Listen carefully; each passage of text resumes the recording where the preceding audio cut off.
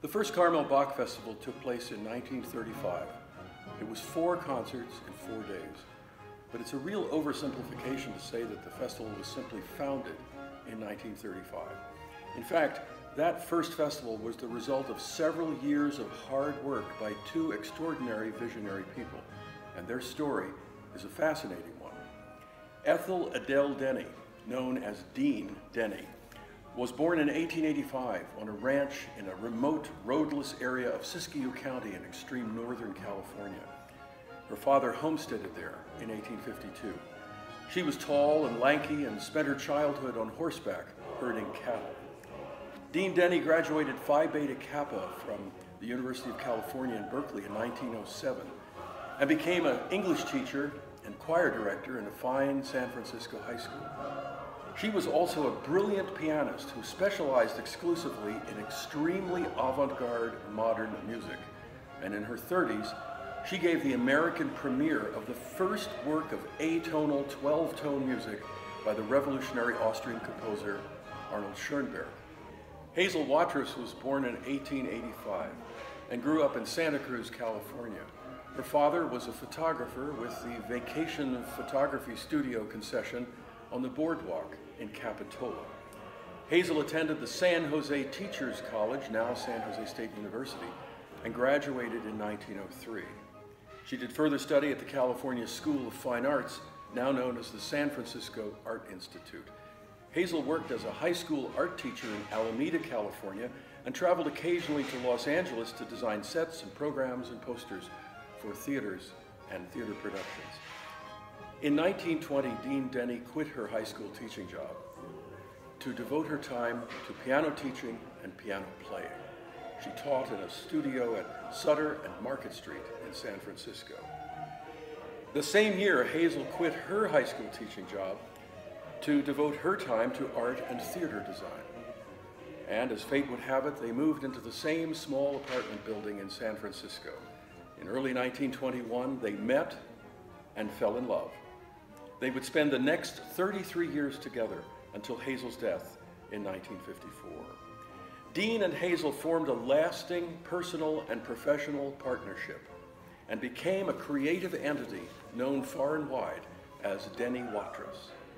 In 1922, they moved to a large third-floor gallery atop a huge Victorian mansion in San Francisco where they produced concerts and art exhibits and puppet shows and poetry and dramatic readings. In 1922, while they were still busy in San Francisco, they began work on a cottage in Carmel, doing most of the labor on the basic structure themselves. They moved to Carmel in 1923 and made it their home and never left. People were fascinated with Hazel's design of their house, and within a few years, Denny Watrous had designed 36 houses here in Carmel-by-the-Sea. In 1926, they converted a private home at the corner of San Carlos and 4th Street into an art gallery, which became Carmel's first public art gallery. In 1927, they produced an entire season of plays in the original theater of the Golden Bough on Ocean Avenue. Also in 1927, they founded the Carmel Music Society, which has been presenting great classical musicians in concert here every year since 1927. In the 1930s, they founded the Troopers of the Gold Coast, a theater company that produced 19th century melodramas in California's first theater, a historic adobe building in Monterey.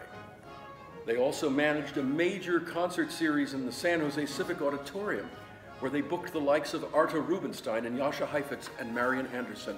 But best of all, they founded the Carmel Bach Festival. In fact, it took them half a decade to do it.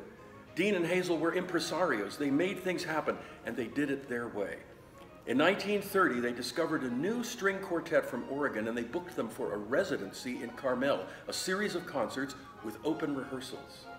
The quartet members wanted one concert to be a concerto program for the individual players in the quartet, and for that, they needed an orchestra.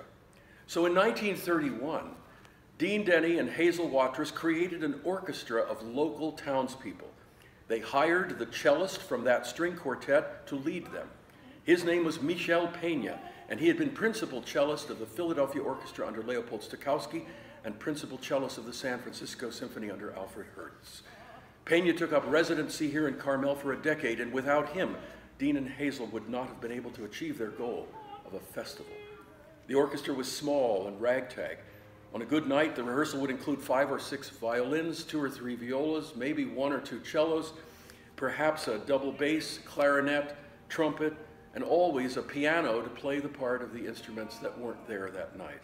They called it the Monterey Peninsula Orchestra, and it is not the ancestor of the present-day Monterey Symphony.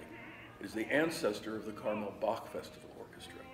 From 1931 to 1935, this orchestra gave a dozen concerts on its own, along with a chorus that was formed in 1933.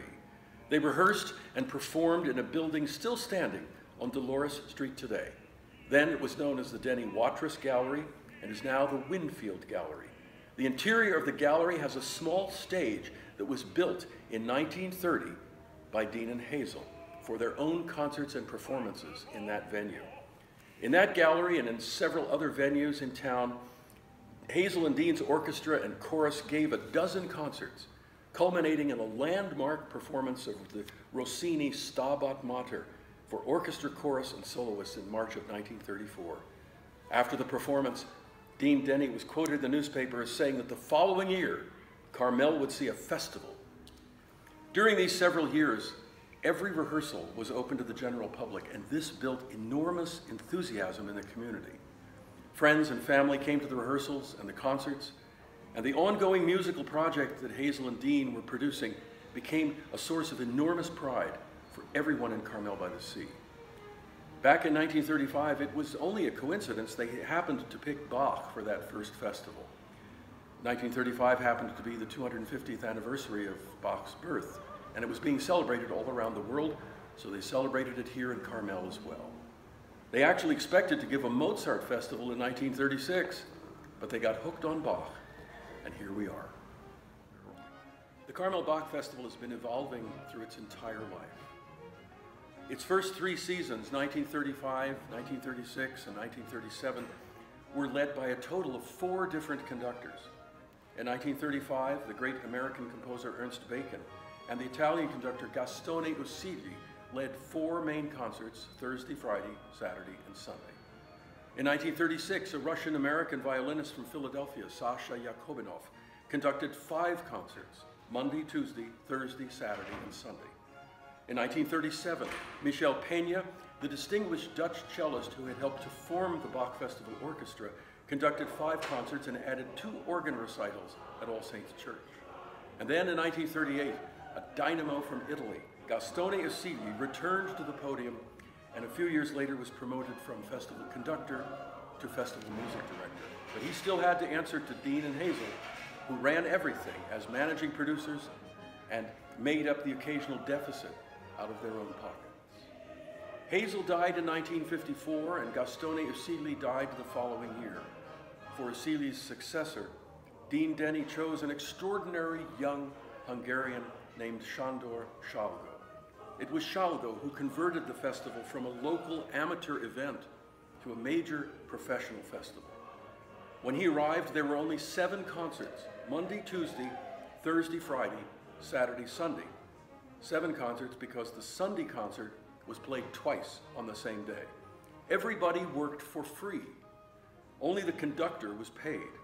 Locals volunteered and a few professionals in the orchestra donated their services in return for train fare, room, and board. In the 1960s, Sándor Salgó created a paid professional orchestra and a paid professional chorale of 28 singers. By this time, the festival was 9 concerts in 10 days. With Dean Denny's encouragement, Sándor Salgó instituted what he called experimental programming and broadened the festival's repertoire to nearly 5 centuries of music, from the 15th to the 20th century. He also established the tradition of performing on Wednesdays at Carmel Mission Basilica. And by the time he retired, the festival was 3 weeks long, with an afternoon chamber music recital on every day. In 1991, Sándor Salgó retired after 35 years as the festival music director.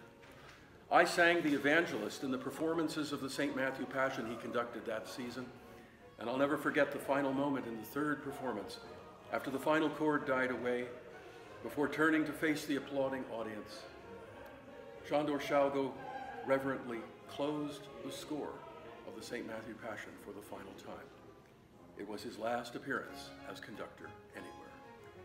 His successor, Bruno Weil, brought more 18th century players and instruments to the orchestra, and he was a central figure in the mid-90s in the movement to rebuild our concert hall into the new magnificent building that it now is.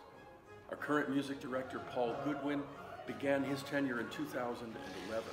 And so I've had the pleasure of working with 3 festival music directors in my 29 seasons with this festival. It's hard to imagine that the eminent orchestra and professional choral ensemble you hear at the Carmel Bach Festival these days could have had their roots in that ragged group of amateurs in the 1930s. For it all, we need to thank Dean Denny and Hazel Watrous.